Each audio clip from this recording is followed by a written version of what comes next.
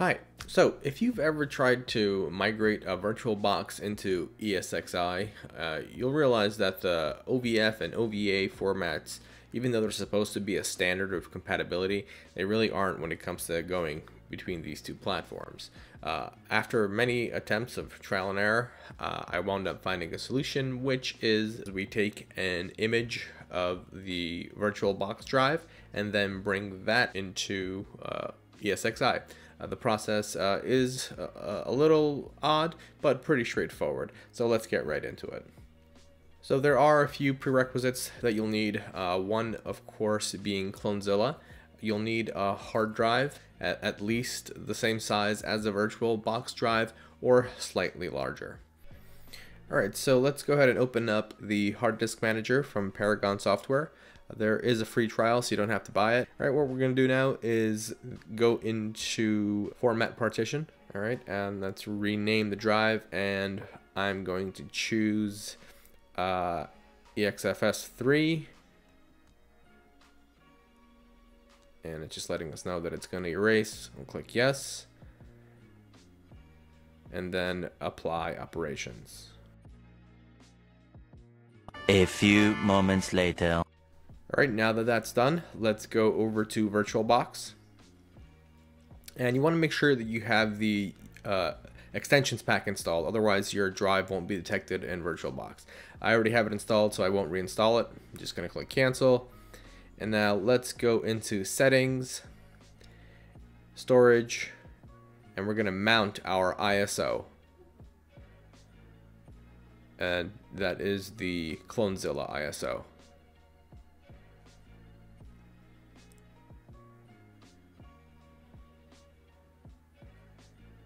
Alright, and the USB controller, you want to make sure that it's USB 3 or 2 depending on what your PC or machine that you're running these virtual machines on has built in. If you're not sure, you might want to check with your manufacturer's kind of specifications for that specific hardware.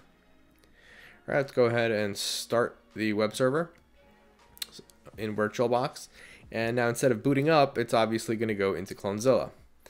Alright, so let's make that a little bit larger.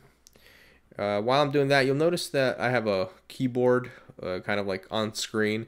And I have that because for whatever reason, the keyboard that I have has some sort of a delay which causes me to have like double clicks and double returns. So I just use the on-screen keyboard to avoid any double clicking or double returns on the keyboard.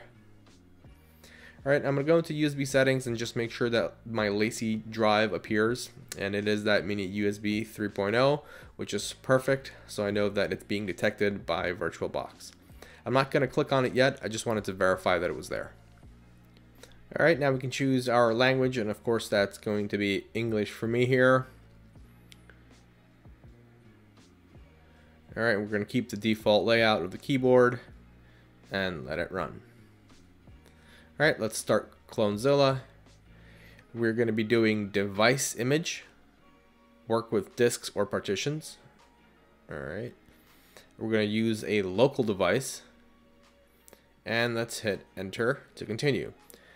Okay, at this point, this is where we want to go into our devices in VirtualBox and click on the USB drive that we have connected.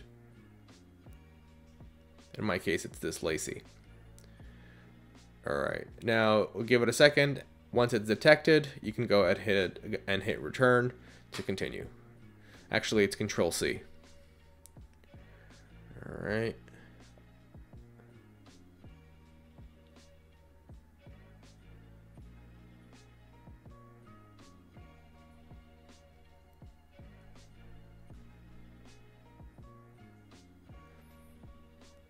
Alright, from here we need to mount a device as /home/part image. And this is essentially being mounted to the operating system that's Clonezilla. We're going to choose our external drive. In my case, it's the LaCie rugged mini USB 3. Alright, now it's asking, hey, where can I put images in this drive? Where's the repository? By default, it's going to be the root of the drive, which is perfect. They're showing you that / there. You can tab down and go over to done.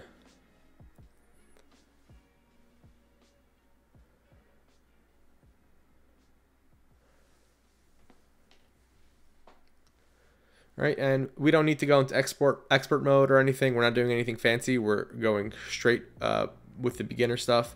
We're going to save the entire disk. We're not going to save parts.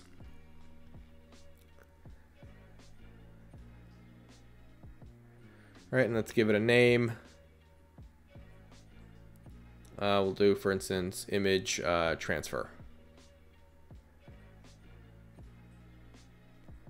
And okay.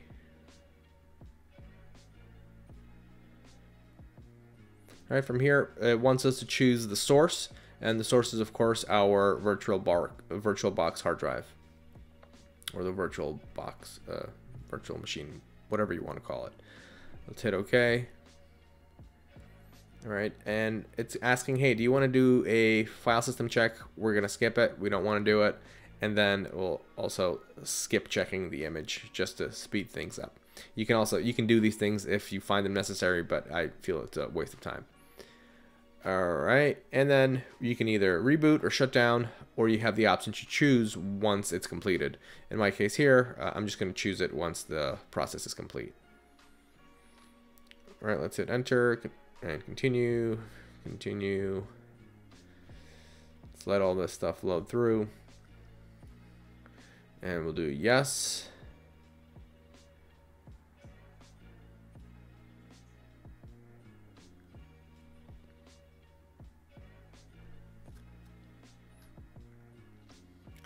All right, so the process has started. I'm gonna cut here and come back once it's done. 2,000 years later. All right, so the process has just come to an end. The cloning or imaging has completed. At this point, you want to shut down the VirtualBox VM and eject the hard drive that you just copied the image to, and bring it over to your ESXi machine and plug it into the USB port there. Alright, so heading over to our ESXi login window. Just going to minimize this on-screen keyboard here, and let's log into our ESXi session.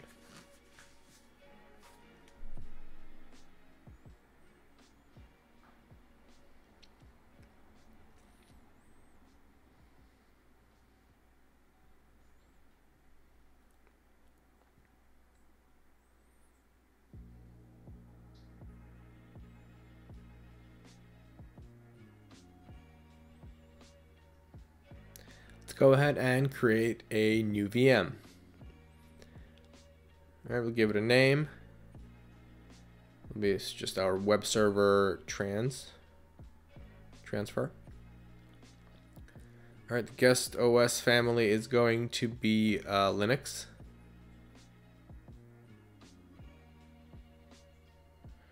And Ubuntu. All right. We're going to adjust some settings here. First off, the hard disk size. You want it to be at least the size of your image. I'm going to go with 180 gigs here. All right, USB 3 for me. It might be 2 for you, depending on the hardware that your ESXi is running on.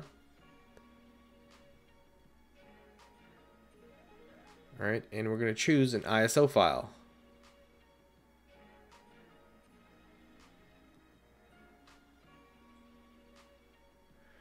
All right, Clonezilla, if you don't have it, you want to upload it.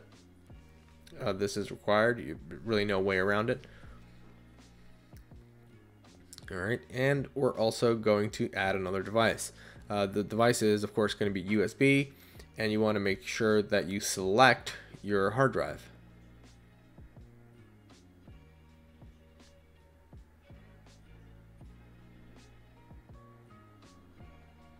All right, everything looks good. Give it one quick over. Make sure that nothing funky going on.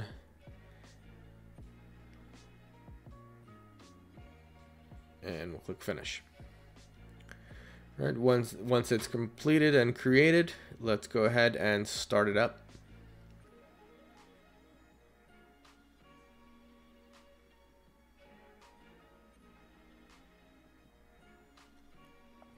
Let's go ahead and log into Clonezilla. Alright, same files here. We're going to choose English, our keyboard layout. Just get through the basics, and let's start Clonezilla. Device image, nothing changes here. Local device, because it's plugged in with USB. You're going to hit continue. And unlike the VirtualBox, both drives will appear immediately since we already specified the external drive before. Let's Control C out of here.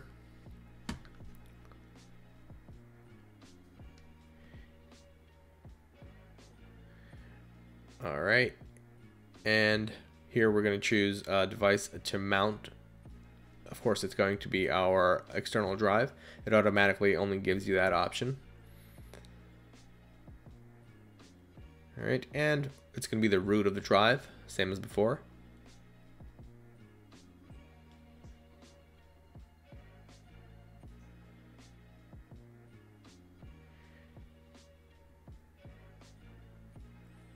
We can do beginner mode. It has all the options we need. And we're going to choose restore disk. Be careful not to choose restore parts. Alright, and that's our image transfer we just created. You might have more options on this list if you've created images before, but since this is our only one, it gives us that option by default. And then it says, hey, where do you want to restore the data? We're going to choose our virtual disk.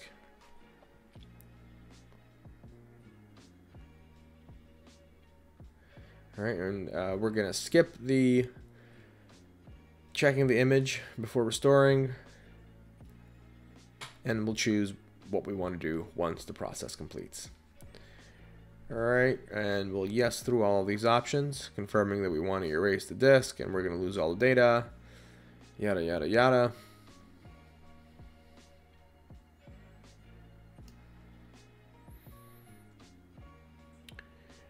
Alright, we'll let this process run, and once this completes, we'll be back to try the VM and see if it starts.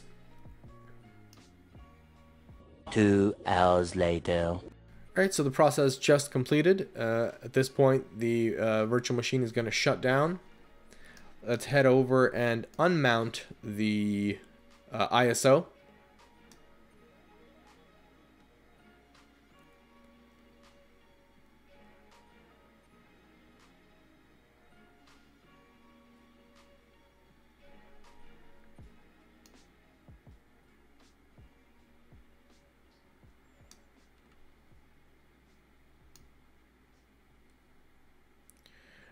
All right, now that we've got that ISO unchecked and it's not connecting, start the VM up, and you should see your standard server login.